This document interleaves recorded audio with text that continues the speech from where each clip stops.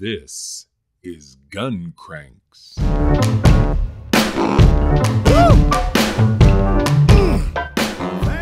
Hi there, everybody. Yes, we haven't been canceled yet. We are the Gun Cranks. Welcome to our little show on our little corner of the internet. We've got another great episode for you. We're going to talk, we've got a special guest of honor, somebody that's going to be really important to what's going on with Gun Cranks and our publications. Tom, I think you're going to talk about some super secret ninja tactical flashlighty stuff, kind of stuff. I'm kind of thinking of an illuminating discussion on flashlights. Thank you very much. Thank you very much, everyone. And I'll be here all week. So wow. And Roy is going to talk trips and see. I always do that. Tips and tricks with baby guns, little baby guns. Yeah, is it small, medium, or large? Stay tuned to find out. Supersize it. And then in our final segment, I'm going to talk about Martha Stewart and Chuck Norris and the NRA, so don't miss that on Important News and Views. So, gentlemen, shall we kick the tires and light the fires on this episode of Gun Cranks? And away we go.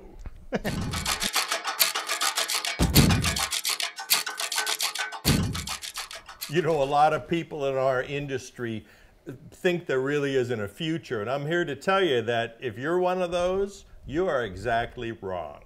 And one of the reasons for that is someone who I'm going to introduce you to right now. A year or two ago at the SHOT Show, I was fortunate enough to meet an absolutely wonderful young lady, Serena Juknowski, and she has a lot of interesting things that she does. She's a rifle shooter, she's a champion, but I think more importantly for all of us is she's smart and she's got a lot of drive and she's interesting. So Serena, welcome to the Gun Cranks.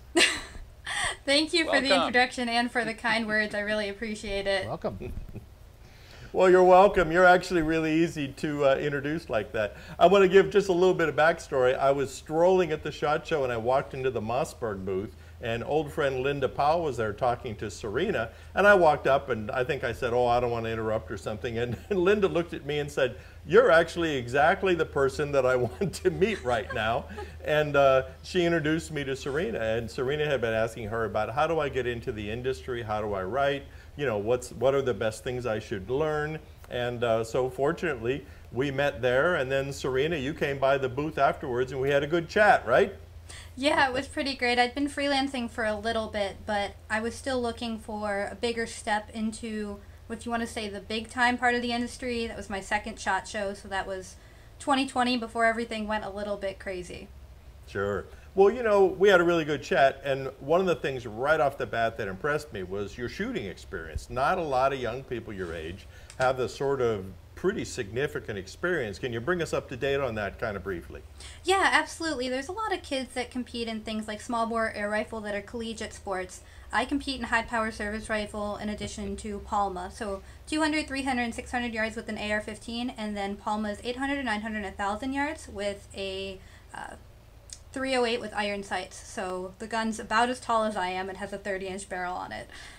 Roy, those are the rifles, just to clarify things here, those are the rifles that make you cry when you shoot them? I'm a sissy when it comes to that. Yeah. Well, I think that's the part that kind of blows the mind of we old guys like that, is you see this, you know, young, attractive, bright woman, and she shoots these big bore rifles in pretty serious competition. So, well, Serena, I noticed right off the bat, because I went onto your blog and onto some website and I saw some articles you had written, is that one of the things I like about you is if you don't know something, you don't pretend you do, and you admit it. But the nice other side of that is the fact that you actually know a whole lot too. And I know some time went by, and it turned out fairly recently that we were looking for someone to bring aboard, someone to handle kind of the digital side of FMG, at least initially. And guess whose name came up? It was Serena's. So congratulations. Are you happy about being part of the team here? Oh, I'm beyond thrilled. You have no idea. To be honest, I'm still in shock. When I first got the email, it was completely out of nowhere, and I'd been looking for more of a home in the industry, and I'm so happy that I found it, or it found me, rather. Well, tell me something. what is the challenge so far right off the bat? Like now you're doing what I like to call a real job here in publishing with a company that's 70 years old. I think it's a good opportunity for you. It's a good opportunity for us too. But right off the bat, what did you sort of find your eyes opening to? I guess the biggest thing has just been how everybody works together, because I've been so used to kind of working on my own or one-on-one with an editor rather than with an entire team and having somebody, multiple people actually, to bounce ideas off of and ask for feedback without there being any kind of animosity between. You know, you just said something really important, and I think it's what the difference is between what we do and what just some guy in a blog somewhere, is that I think you're already finding out is that you have a lot of peers here that constantly vet our content. Right. And so I think part of the fun of having you here is now we actually have someone who really understands precision rifle shooting, because we used to always kind of look at each other and go, I don't know, the pointy end, right? And it goes down, you know. So you bring a lot of real world experience to the plate here, and we really appreciate that. Speak for yourself, Roy. I hit that giant pile of dirt at the end of the rifle range. I hit that every single time, I'll have you know. See, he does the 100-inch precision iron sight shooting. I hate to bring this love fest to a halt. And Serena, I am thrilled to death you're here, but whose idea was it to bring a young person on who can outshoot all of us? Mine. That just doesn't seem right. We're the experts. Yeah. Technically, I guess I met her first, so I would be technically guilty. But you know what? I'm willing to hand that hat off, because I think as we're the older guys in the industry, I think one of our jobs and our most important role is to sort of continue to pave the way, open doors, you know, keep pointing the younger generation in the right direction. I don't think Serena's going to need a lot of pointing, though. As a matter of fact, I think we're going to be getting out of her way more than anything. Oh, so. I don't know about that. Well, in all seriousness, I think what's really cool about bringing her on board is, aside from her youth, she has a different viewpoint than us old white guys, but we always focus on getting subject matter experts. Well, now we've got a new one, and it just happens to be somebody that's just getting started in their journey. So this is going to be, I hope, a really great match for all of us. Yeah, I think it is. And Serena, kind of give me a real quick overview of what your role is for FMG right now. So I'm the digital editor, so there's been a lot more items that I never expected to be part of it, as far as organizing, running email campaigns, making sure that I have the correct content, and making sure advertisers are happy with what they've submitted so far. But I'm just really excited to be able to expand more website content, where not only am I kind of vetting what's there as far as editing a few articles that come in every week, but I'm able to contribute more content to the site and make it a resource besides the print magazines. And that is an important thing. You're writing for the print magazines too, right? Yes. Yes. Well, that brings up a good point. We have to have a quick HR discussion here.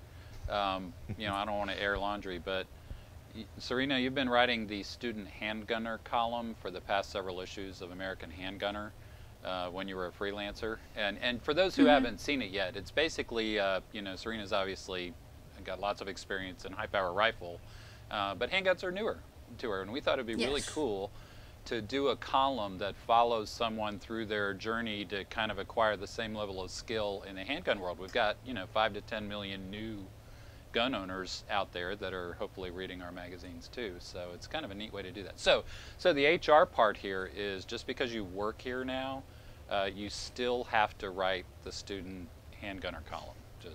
What kind of thing is have to? I would kill to keep doing that. Not literally kill. I would never do that. That's just an expression. But you're not taking that away from me. No way. Okay, good. Good. Well, Serena, if someone like a client or a reader or somebody wants to reach out to you, how can they best get a hold of you? Well, my email is Serena, SERENA.JUCHNOWSKI, sorry about the last name, at fmghq.com. But I'm also reachable on social media, whether it's Instagram or Facebook. It's easier to just type in Serena J and have it come up, and I can give you my email that way if you can't find it. Okay, outstanding. Well, you know what? Thanks a lot for this, and all success to Serena. Thank you. I really appreciate the warm welcome. Welcome to the team.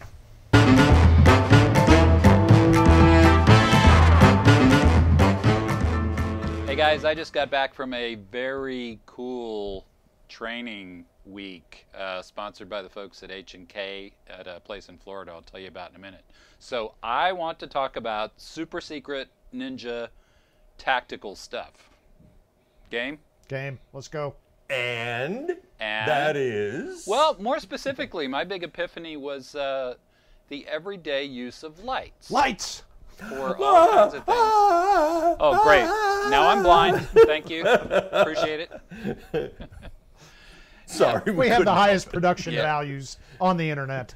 That's right. So I was at a place called WOFT Training, W-O-F-T. You can find them at WOFT.com. And they have got a pretty epic facility going on down there. And their big specialty and claim to fame is scenario training. So one of the scenario areas is basically a big, almost like a hangar bay, where they've built an observation deck up top behind protective plexiglass because there's lots of simunition shooting going on in this place. They pull cars in there, and they can basically build things like a parking garage, right? Turn the lights out and do all sorts of training scenarios where you kind of go into the unexpected and make decisions and live with the consequences. So cool stuff. I don't know. Do you guys carry lights every day? Like every single day? Every day. Every single day. Every single day. And this is my new favorite one. I was going to say this Streamlight Wedge. Yeah. This thing is the really bomb. is. See, this is not fair. You didn't tell me we were going to talk about lights till I got down here to my man cave. So I actually have that exact same light, and that's my default carry light too, and I can't even hold it up to prove it. So thanks a lot. And why is that? Tell us why that's your default, because I have a feeling that's important. Okay, so I won't bore you with all the details, but let's just say I ended up walking to my car in the pitch dark because the power went out in the parking garage, and I had another type of light, you know, that I thought was pretty simple. Big tail cap button, but you can change modes. You can, 5 different intensities, and you can turn strobes on and off. And at one point, while getting knifed in the back by 2 different guys who were posing as drunks, I ended up strobing them, putting them on dim light while shooting, strobing some more, turning it off. I'm like, you know what? I'm not as dumb as I look, and I'm sitting there as I'm bleeding out on the floor. Oh, by the way, these were electric shock knives, so it wasn't like a little rubber thing that goes, I gotcha. It was like, like taser knives. Yep. So that kind of sucked, but it was good. It was good training. So anyway, so I'm sitting here thinking, I got to switch my carry light, right? One button, on, full power, period. Right. Yep. You're right. Simple is good. Well, I think the full-size duty lights, and Brent, you'll, I'm sure agree with me, my favorite were the stream lights, and you had one button and you pushed it and they turned on all the way bright. And there was no messing around with anything. And I agree completely. Because a lot of times, remember when the strobing first started to get popular? And everybody did that. I did that. You'd get a light. First of all, you had to read the instruction manual to know how to turn it on, which was ridiculous.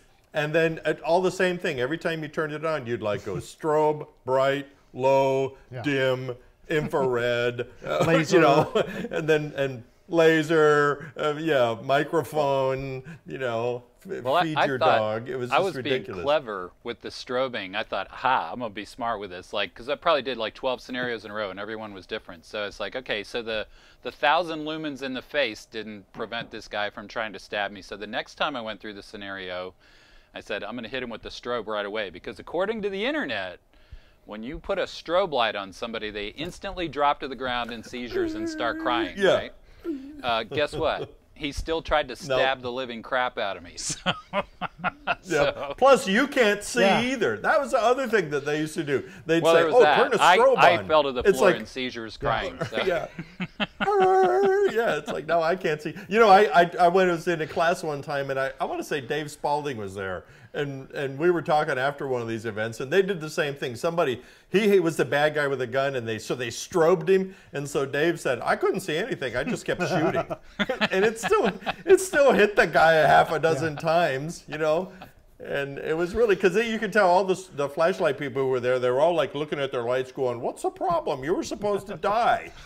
Exactly. Yeah. You'll find this didn't, hard to believe, and I've got a pretty good sample size, as I think Roy does. Scumbags don't read internet forums. They just don't. Well, they should. They Hard to should. believe. They should know all this cool guy stuff, they- but they don't. They're just scumbags.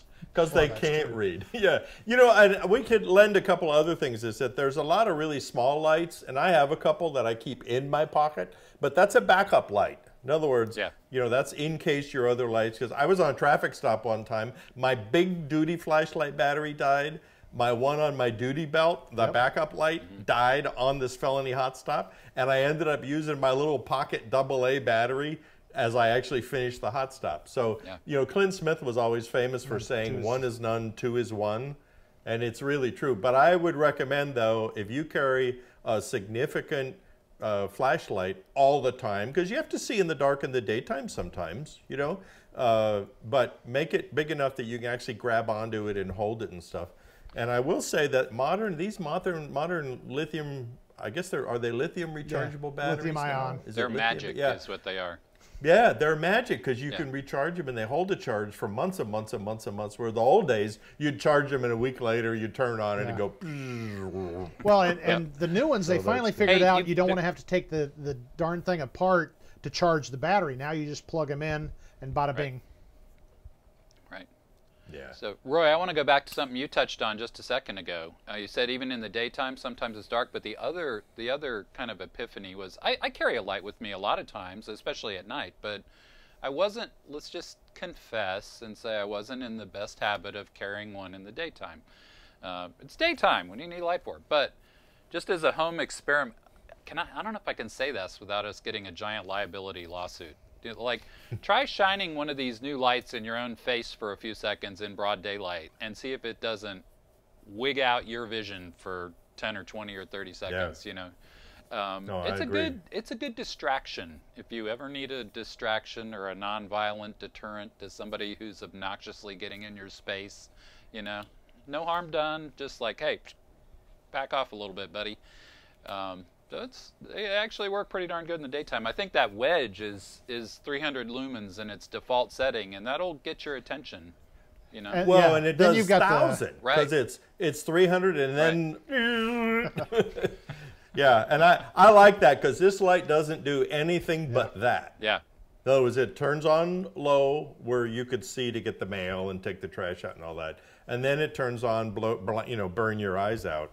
And I really like that idea, though, about don't be afraid to shine that in some bum's eyes in the daytime, because they're going to go, hey, man, what are you doing? Hey, you're not showing a gun. It's not pepper spray. It's not assault.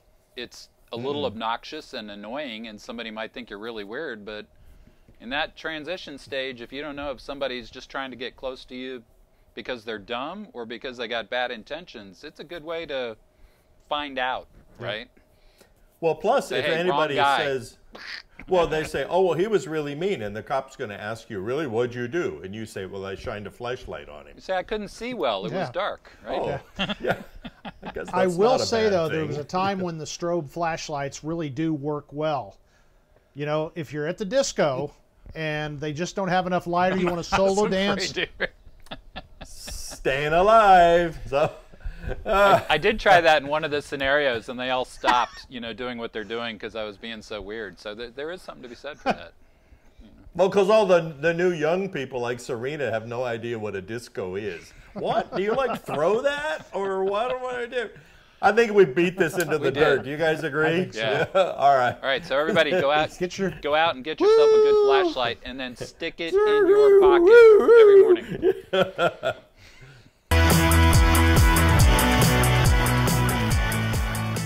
You know, there's a hot new category of guns, and they're called, well, nobody really knows what they're called.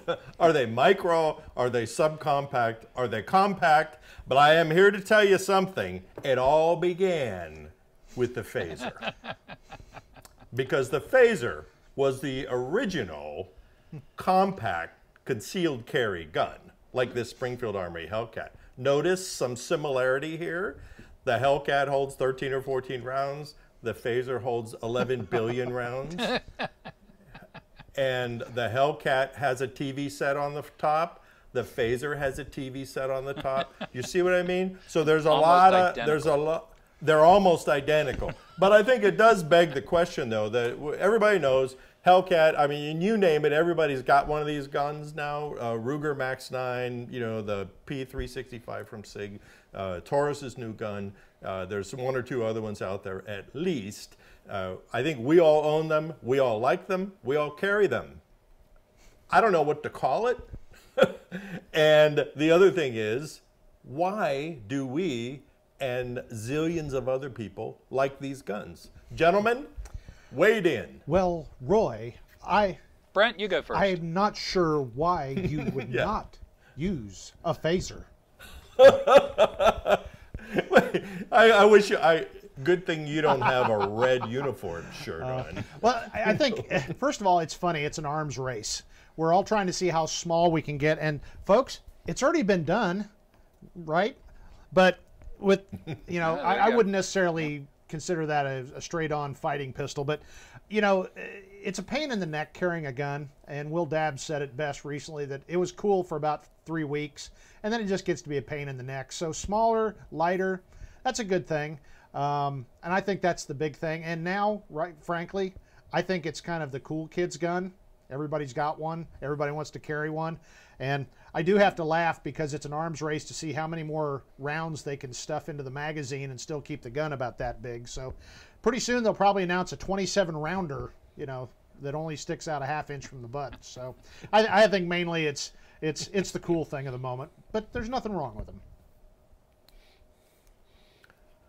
Well, you know, I like to call them medium size. I have a little trouble saying compact because most of these are a little too big to carry in your pocket, you know, unless you're kind of a big guy and you've got loose, you know, cargo pants. They make really nice in your pocket, like a coat pocket. They're really nice, I think, to carry appendix or inside the waistband or on an outside your waistband holster. You don't even know they're there. But I agree with you, Brent. There does seem to be the arms race. And Springfield just introduced the 15-round magazine for the Hellcat, which does extend the grip frame just a little bit, but not too much.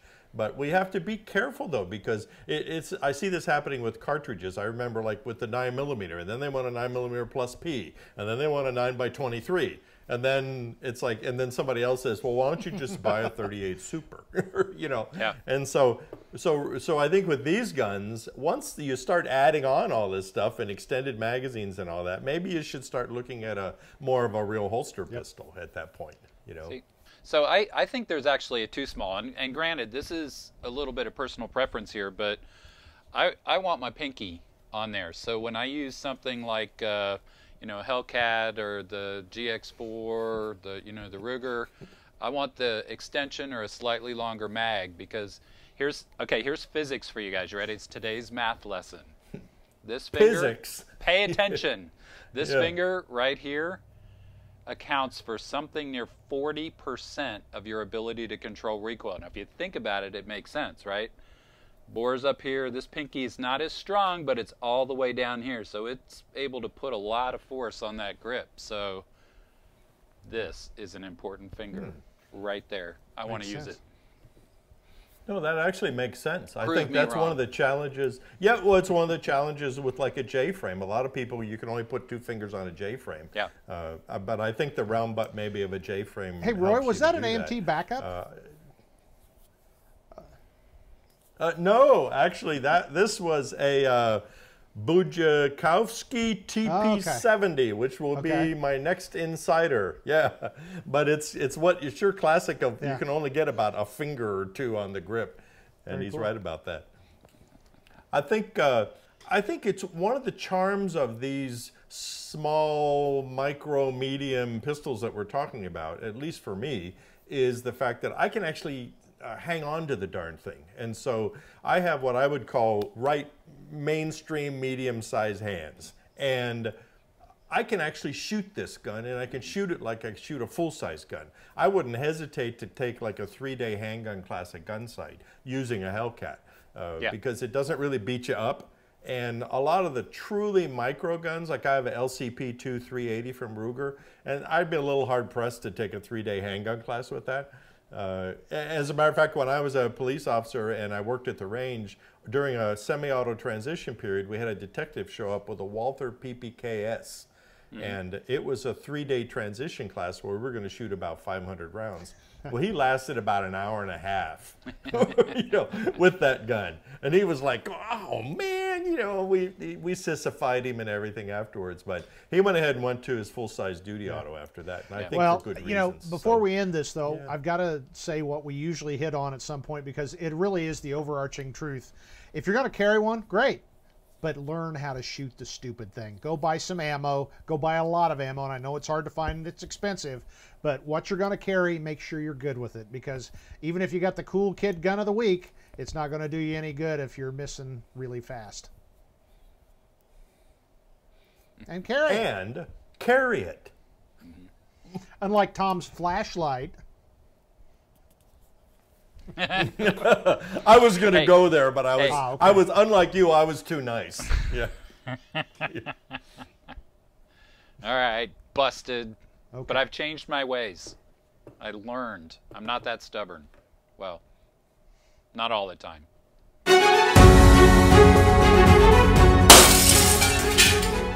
Gentlemen, welcome to this important news segment to close out this episode of Gun Cranks. I have some very significant and important news to share with you.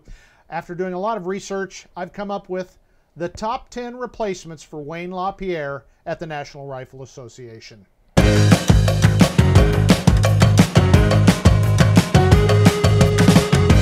Let me get my sign ready. Okay. Number 10. We should have a drum roll in there. Nigerian scammers. They have no ethics, and they already know how to raise money. How would we know that the role changed? Well, same stuff, different day, right? That's right. Okay.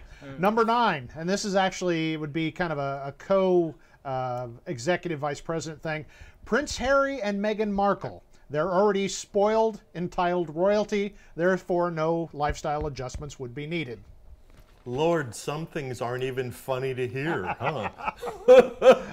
Okay, well then, how about number 8, Donald Trump?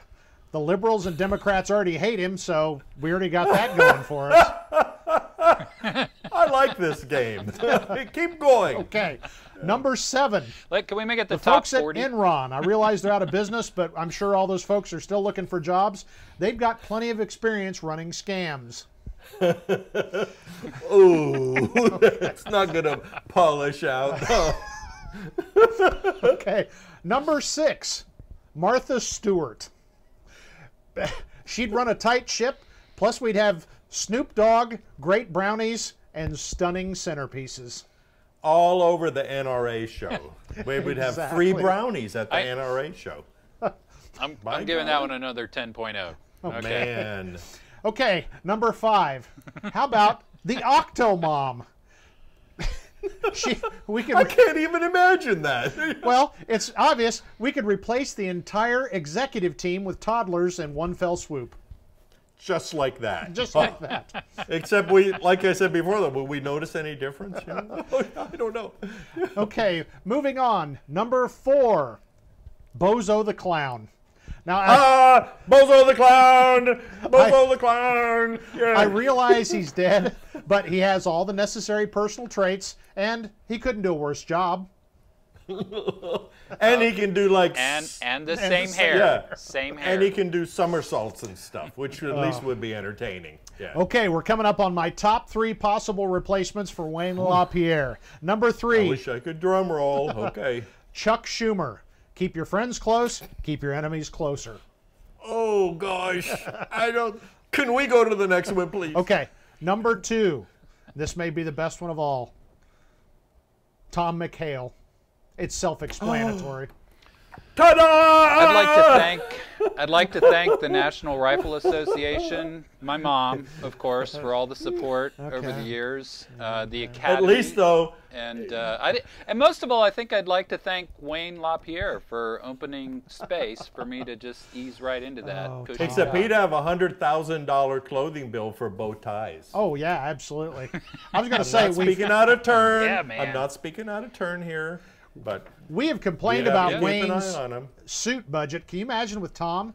I mean, Tom is very well laid out sartorially.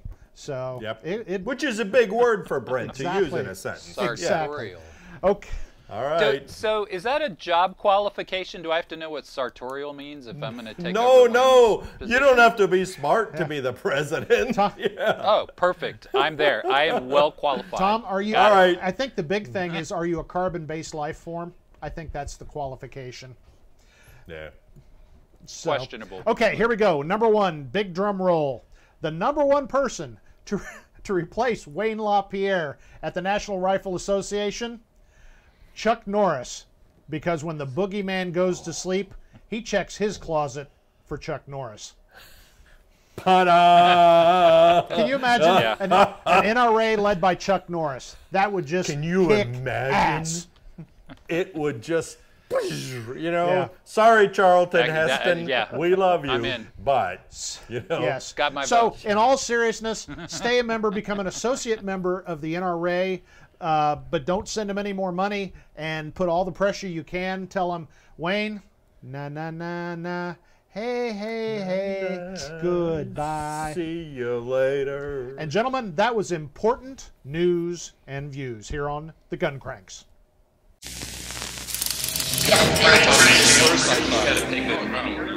Well, guys, it was another great segment, and as usual, we've had far too much fun. Any nominations for Best Actor on this particular one, like William Shatner? Make it stop, Tom. As much as I hate to give you credit for anything, that was pretty good. It was okay. All right. Just imagine if we actually planned this stuff out. We might really do some good. But as it is, we're the Gun Cranks. We just throw this thing together and have a little fun, and maybe that's part of our charm. So check us out on our own YouTube channel, The Gun Cranks. Tell all of your friends, your family, stand up in church on Sunday and yell, check out The Gun Cranks. I think everybody would appreciate that. So make sure you check out AmericanHandgunner.com and GunsMagazine.com and all of our great online stuff. Subscribe to 5 or 6 issues of the magazine, our special editions, and we keep forgetting to say this, AmericanCop.com. Make sure our editor over there, Denny Hansen, our good friend, knows that you like his stuff too. So check it out and let him know you're reading AmericanCop.com. So, gentlemen, any parting words before we call it a night here? I have nothing that I could say that could top all this. Nope. Okay. Well, I think that's the shortest answer that either one of you have ever given. So, on behalf of Roy Huntington and Tom McHale, I'm Guns Magazine editor Brent Wheat. Thanks for joining us with The Gun Cranks.